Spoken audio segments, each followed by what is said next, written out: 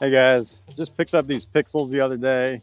Really impressed me, really love them for throwing, and I think they might become my new putters. Let's try them out.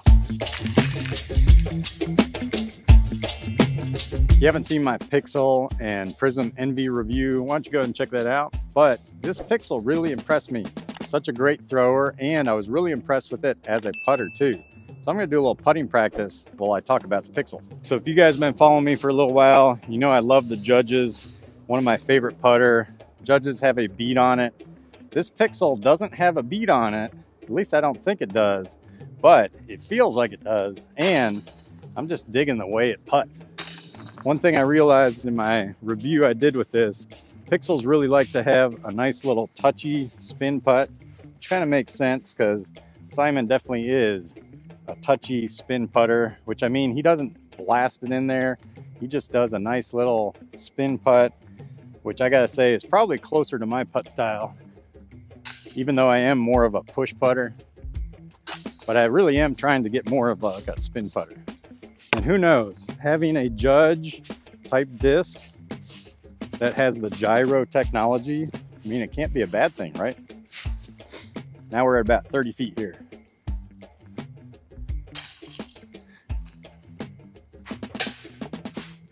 Whenever I do miss with the Pixels, it's always a little bit high. I think it's because it's a little bit of a glidey putter. If you know anything about putters, glidey putters are great, but they don't handle a lot of power.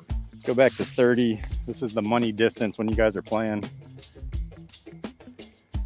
Good distance to practice from. All right, we're gonna go back to that 30-foot distance. If I was gonna practice one distance in putting, this would be it, 30 feet.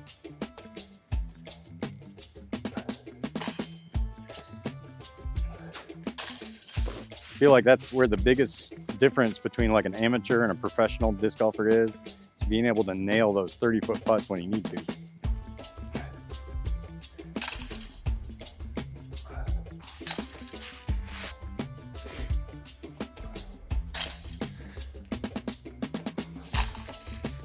Starting to feel like I'm really getting these putters dialed in. Man, they feel great. All right, let's take these back to circle's edge. We'll go back to maybe 33, 35 feet. All right, let's do 35.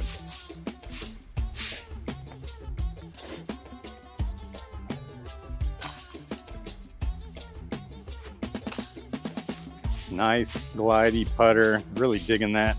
Makes these circle edge putts effortless. Sometimes I find with my Judges that when I'm, 40 feet out or whatever, I really got to pump on them to get them close. Don't feel like I have to do that with these Pixels. Not having a problem with distance. Just like everything with putting, got to get lined up. All right, let's go back to 40 feet. Now we're at 40 feet. Just want you guys to see how effortless these putts are. I'm not really having to step putt or anything. Yep. They might not be going in, but they're getting close. And I'm not really having to crank on them either.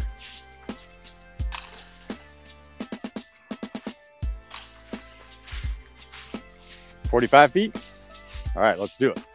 Not sure if you guys can even see me at this angle, but we're about 45 feet now.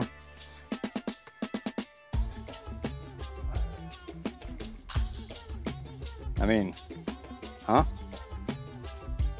Effortless. All right, guys, I gotta say I'm probably more consistent from 35, 45 than I am inside. So that just tells me I need to kind of get used to these, being able to putt them nice and flat. Maybe a little bit more spinny, just dead flat. Doesn't like the nose up so much when you're close, but a little bit nose up from far. It's gonna glide in there. Guys, super impressed with these Pixels. Such a good putter. I mean, I've said this in my other video, but I'm pretty sure I'm gonna be bagging these. If nothing else, they're just effortless from distance. So if you haven't got a Pixel yet, check it out. And it's a good thrower too.